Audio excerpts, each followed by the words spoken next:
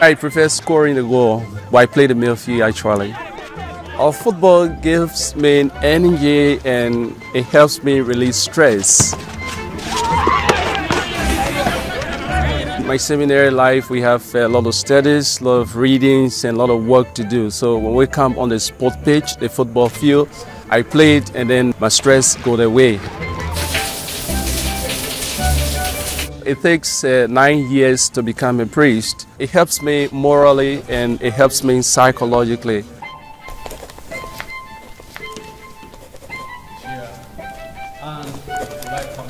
Part of what I do is, as I go around, is to encourage young people to go to the seminary. It's difficult because our cultures depict.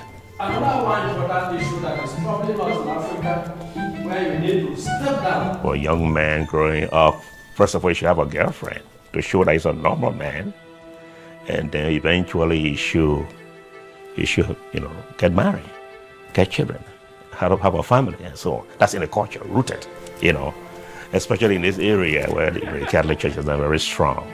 So it's a challenge. Because the life is a vocation. The life being a vocation. When I was home, I used to be a fisherman. But when I came in the seminary, though my first year in the seminary was a bit burden for me because I'm not used to this kind of life. I noticed that the life in the seminary is a great help for me. It has transformed me from that person I used to be to a better person now. When you get these young people from their families, from their cultures, from where they are not sophisticated, I think you need time. Which knows how to respond to the expectation of young people. The Christian priesthood is therefore of a sacramental nature. In the 10th century.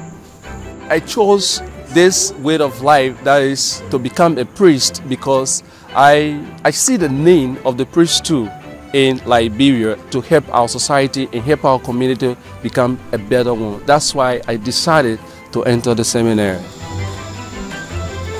So I don't see the 9 years to be too long or to be a long years for me. The seminary is actually my home.